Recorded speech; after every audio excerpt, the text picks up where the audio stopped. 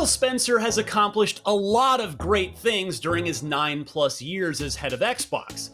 Under his leadership, Xbox has made incredible strides in accessibility. If the Xbox isn't the industry leader in this, they are at the top of the list, both on the software side and on the hardware side. Game preservation. Backwards compatibility was Spencer's first major initiative when he took over the business, and it's been such a success that it has been normalized across the industry. Hardware power and reliability. The Xbox One S, One X, Series X, and Series S have all been quiet, powerful workhorses that have not suffered a single widespread issue, making the Xbox 360's red ring of death and the Xbox One's underpowered launch unit distant memories. Value proposition. Xbox Game Pass, regardless of how you slice it, has been a resounding success for gamers. Cloud gaming. The xCloud initiative, now a bundled feature with Xbox Game Pass Ultimate, lets you play your Xbox games from just about anywhere on any device.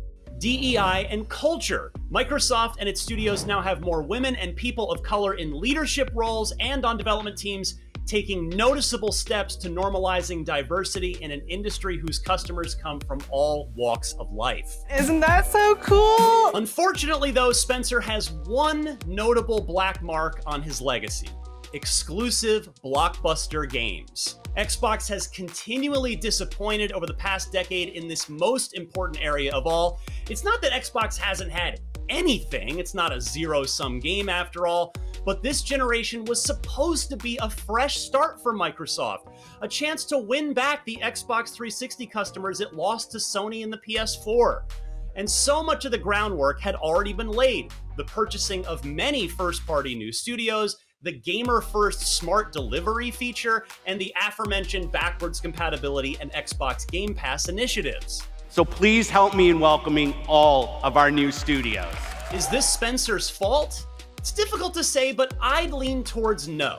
Because the fact of the matter is that while video games, like sports, are part of a multi-billion-dollar entertainment industry, winning and losing in the video game business isn't as plainly black and white as it is in sports. If your favorite team loses year after year, you trade players, sign new ones, and eventually, if that's not working, fire the head coach / manager and/or the general manager. You can't apply that same binary logic to Phil Spencer, to Xbox Game Studios boss Matt Booty, or anyone else in the world of games.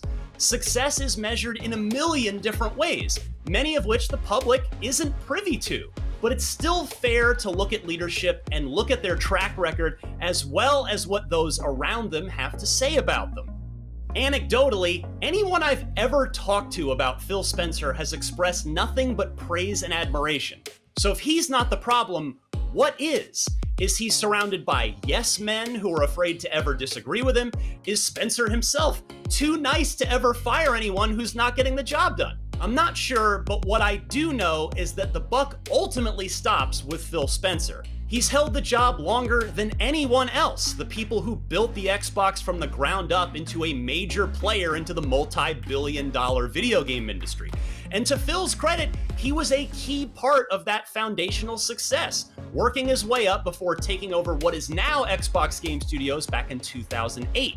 He earned his shot at the big chair, and by all accounts, including my own, he's an incredibly nice person in addition to someone who worked his way up the ranks. And he's got the receipts to show that he's a hardcore gamer just like the rest of us, something that can't be said about the heads of the other console makers. We know that exclusive games from our Microsoft studios are what originally turned so many of us into Xbox fans.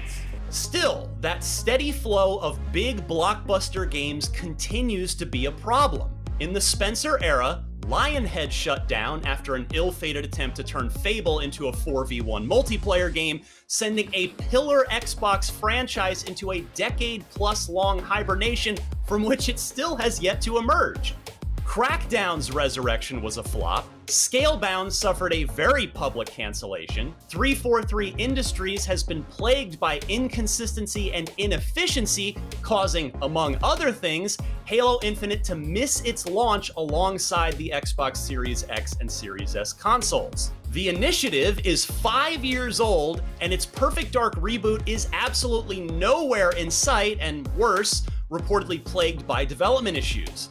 Xbox gamers have also been locked out of major third-party games like Street Fighter V, as well as both Final Fantasy XVI and Final Fantasy VII Remake. Physical first-party releases for the many gamers who still purchase their games that way are few and far between. And now comes the unexpected face-planting of Redfall, a promising new property from Arkane, a studio with a tremendous track record up until now. It also happens to be the first Xbox exclusive release from Bethesda since Microsoft acquired them back in 2020. Redfall was already delayed nearly a year, with Spencer tweeting at the time, "These decisions are hard on teams making the games and our fans. While I fully support giving teams time to release these great games when they are ready, we hear the feedback. Delivering quality and consistency is expected, and we will continue to work to better meet those expectations," end quote. Well, with Phil's own words from a year ago in mind, it makes Redfall's launch even more disappointing.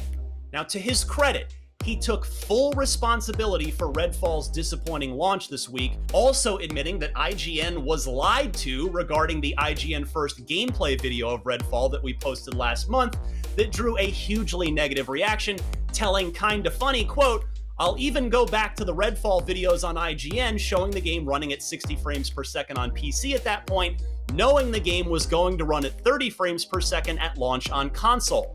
We have to be transparent about what we're showing, that what we're showing is representative of what our console customer, our most committed customer to our brand, financially committed, what they're gonna see, what they're gonna play, and that transparency just has to get better." Never seen anything like it. This is not the Redfall I remember. Redfall may just be one game, and as such, isn't really what my frustration or any other Xbox owner's frustration is about. For many Xbox gamers, it's the latest nick in a death by 1,000 cuts. It exhausted any last bit of patience and goodwill that Microsoft had remaining, which now puts an incredible burden on Starfield. Fairly or not, and it's definitely not fair to Todd Howard and the Bethesda Game Studios development team, but it is what it is, everything is now riding on Starfield. And by that I mean any chance Xbox has to rehabilitate its sticky Xbox has no blockbuster exclusive games reputation. If Starfield falters or disappoints in any way come September 6th, then it may be that consumer confidence ends up being permanently lost.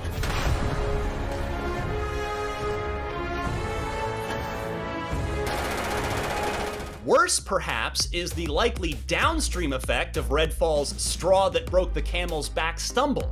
It may understandably rattle any Xbox gamer's faith in Starfield, or any big Xbox games being able to stick its desperately needed landing in the first place, which will only add more pressure to a studio whose incredible open worlds aren't exactly known for their lack of bugs, especially at launch. Shouldn't leave things around to trip over. What a waste. Just leave. Why do these mistakes keep happening to Xbox but not to Sony or Nintendo? Is talent an issue? Seemingly not. The revolving door at 343 Industries aside, there have been few high-profile departures at the Xbox studios, new or old. Only the Coalition's Rod Ferguson, who left to take over the Diablo franchise at Blizzard in 2020, and Shinji Mikami, who recently exited from Tango Gameworks, come to mind. Is it resources? Again, by all accounts, the answer is no.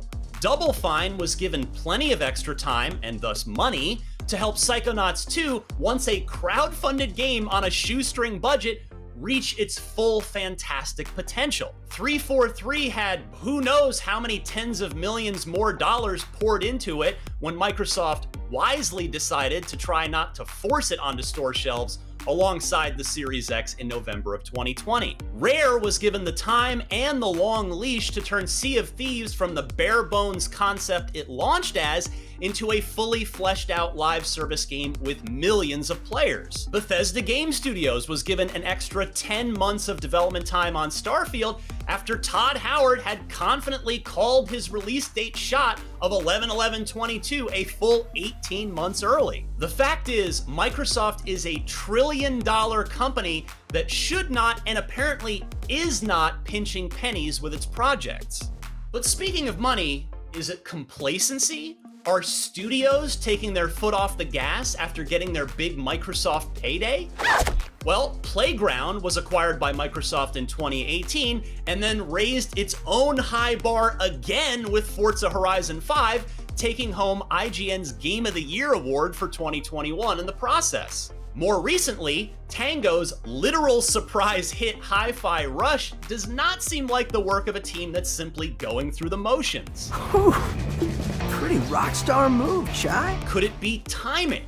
Is the timeline associated with making great games just so misaligned with expectations that the only way to ship something to satisfy increasingly frustrated fans is to rush these games out?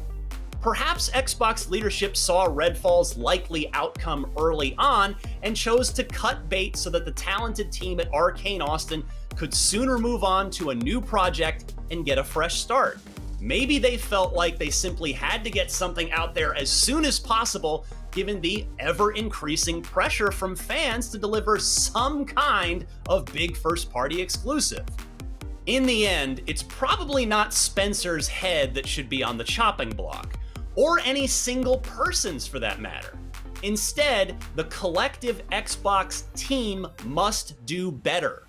Because the bottom line is that Xbox fans, customers who've spent many hundreds, if not thousands of dollars in the Xbox ecosystem and been nothing but patient, are tired of being told the great games are coming, just wait, year after year. And they deserve better than what the Xbox Series generation has delivered so far.